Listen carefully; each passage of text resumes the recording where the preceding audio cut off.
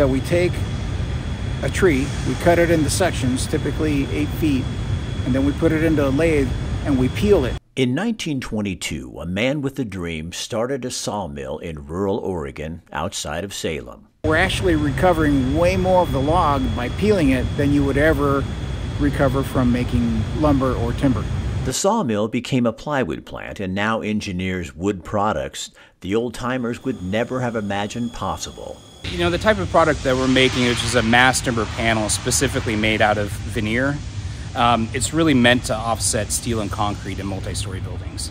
Tyler Freres is the grandson of the man who started the company.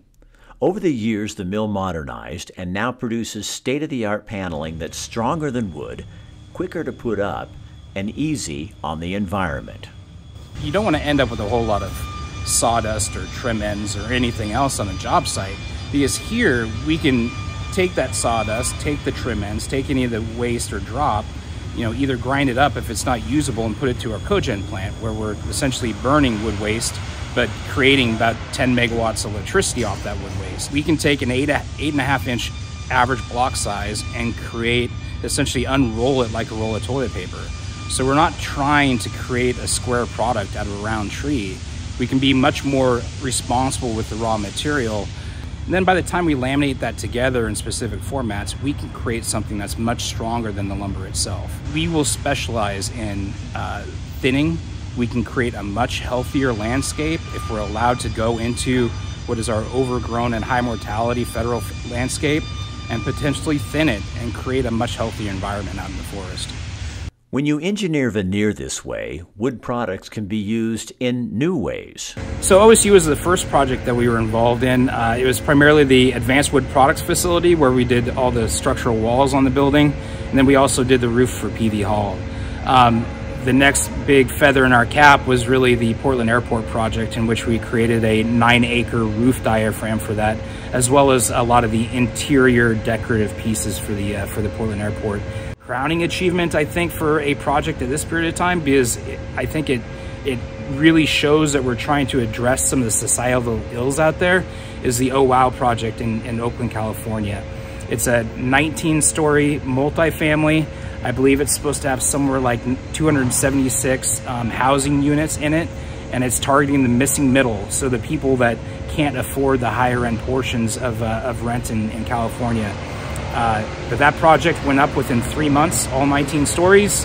The contractor thinks that it actually shaved off about 35% of the cost compared to a typical concrete and steel building. So if that is the case, then we have pretty much checked all the boxes. We're using a environmentally sustainable material that sequesters carbon. We're creating a very valuable product for the consumers that can create a building at a much cheaper rate, much quicker, and so it's financially affordable. Wood products are the most sustainable, climate-friendly building materials on the planet. You know, and a lot of people forget the whole carbon cycle from their grade school education, right? But, you know, trees breathe in carbon dioxide.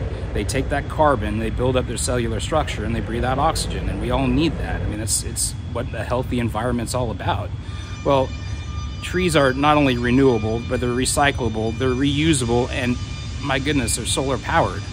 And, you know, we can always replant our forests and turn it into that renewable resource that's available for future generations. You can't really do that with steel and concrete when you're doing strip mines or digging big pits in the earth. Creating new, more efficient ways to use more of the tree is the name of the game. Now it's time, Freres says, to get the courts out of the business of managing our forests. Last 30 years, there's just been relentless litigation from environmental groups.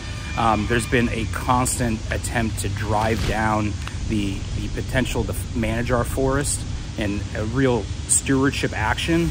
Instead, you know, we've essentially been managing our forest by litigation, by judicial decree, as opposed to sound science. The federal government owns about 60% of the federal forest land, or of the forest land in Oregon. If the federal government really decides that they need to go out there and mitigate their forest fire risk and create a healthier environment, then we're here to help.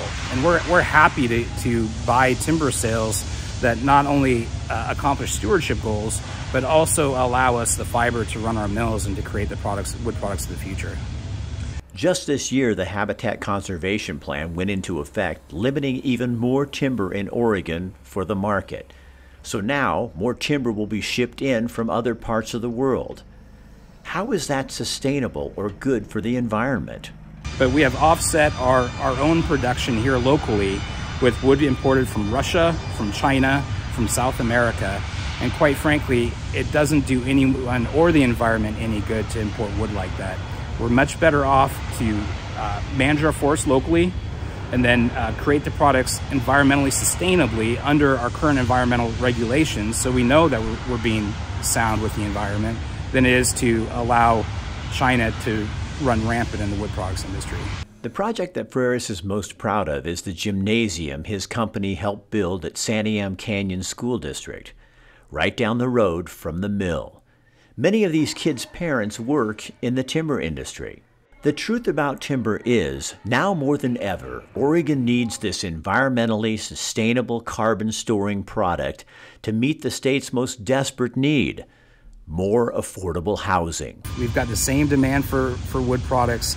Obviously, we've got a housing crisis, right? That in Oregon, they estimate that we need to build 140,000 housing units almost immediately in order to solve some of the affordability issues. Well, these things that reduce the availability for houses to be built out of lumber, sheathing products like walls, roofs, and floors, all that makes the houses more expensive and less available and doesn't do any good for the Oregon consumer.